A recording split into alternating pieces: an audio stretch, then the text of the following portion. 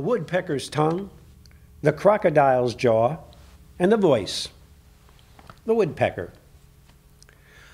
Woodpecker is prophetically waggling once more his tongue at me. And don't you know, as usual, he's as loud, yet cautious as he can be.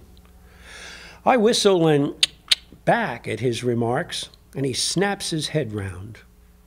Then Jack hammers a rhythmic, rapid fire of resonant tree thud sounds. There's a wonderful sophistication in his expression of simplicity. What a noble pleasure if I could understand him and he comprehend me. But his song pattern and mine have no meaning for either one of us, it seems.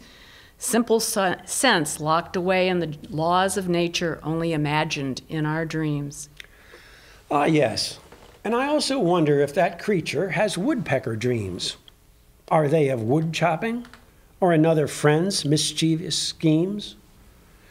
Well, I try to connect again and aim some words at him and try to say a comment, a brief question, an exclamation, but he quickly darts away. Oh, if we only had the wisdom to understand the woodpecker's tongue, maybe we would have the special secret of life and stay forever young. The crocodile. The ancient, wise voice of the reptile crocodile with his all-powerful jaw. One of Mother Nature's most formidable, fearless creatures that ever I saw. Well, he utters an authoritative message with his deep, cavernous expressions. And those growls absolutely demand and insist on your immediate attention. I tremble with that nerve-rattling monster Harley motorcycle rumble and fearfully have to frantically flee, not wishing to fumble or stumble. I sense an archaic, deep, abiding fear of the message I think he means to say. I suspect a depth of knowledge, but I'm still driven, desperate to get far, far away. But maybe, perhaps it's possible, I have this croc's message misconstrued, and his expressions are simply sage words of endearment, not wishing to be rude. Oh, if we only had the wisdom to understand the crocodile's bold monologue, then we might have the delightful joy of understanding the noble frog. The voice.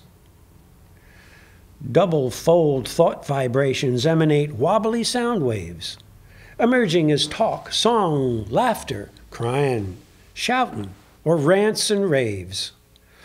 Well, sometimes the mortal voice could be a joyful expression of oral art.